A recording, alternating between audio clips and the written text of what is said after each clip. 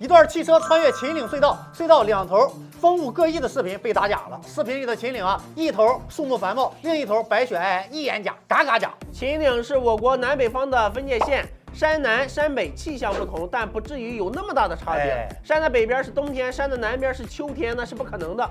两位教授再简单聊一下子这条中华龙脉秦岭，帮大家理一下关于秦岭的误会。这全国人民都知道，秦岭和淮河呀一西一东，一起手牵手肩并肩，定义了我国的南方和北方。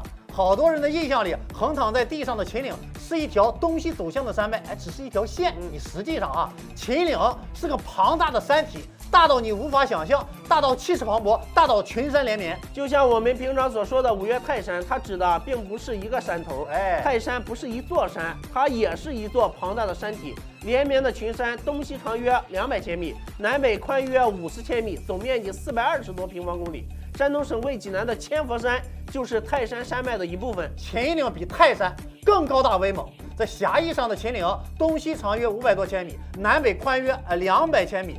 最高峰这个海拔3771米，广义上的秦岭长度干到了1600多千米。所以说，大家开车你从南往北穿越秦岭，你就是光穿隧道就得穿个300公里。秦岭是个天然屏障，往中华大地上一躺，阻挡了北部南下的冷空气，也阻挡住了南方北上的暖湿空气。秦岭南坡平均降水800毫米以上，北坡平均降水800毫米以下。